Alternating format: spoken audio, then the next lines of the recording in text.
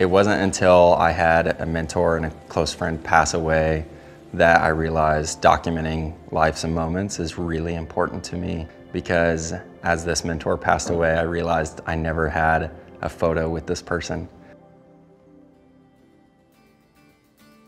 Making that decision to value documenting life, value documenting the people around me, it started to seep its way into every little corner. For me, the capturing of a beautiful thing is first and foremost people, and of course relationships. I think that's where so much beauty and joy happens.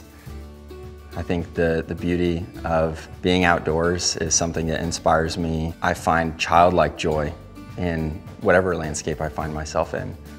The Oregon coast has become a really special place. The evergreen nature of the state and of the coast specifically just brings me so much life, because you're surrounded by life. You're surrounded by rain and mist and fog and cloud, and it's all constantly watering and bringing fresh life. When we work with them in these environments, I find that they feel that. The moments of their hands touching or writing a love letter to one another, exchanging their vows.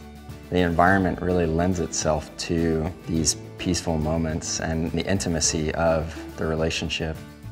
Liz and I, my wife and I, recorded our first elopement in Portland. Liz and I met at a wedding. I was filming, she was photographing. We just found a near perfect synergy in working together. We find ourselves inspired by the same visual elements and the same creative styles. After using the X-H2S, I find myself more inspired because it's so easy to use that I don't end up thinking about the camera nearly as much as the environment that I'm in and the people in front of my lens.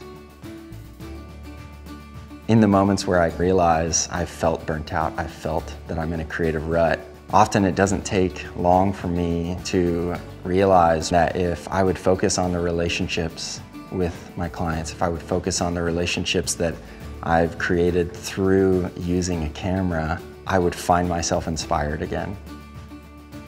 Lean into what makes you inspired, and you'll find something that makes you unique in that place.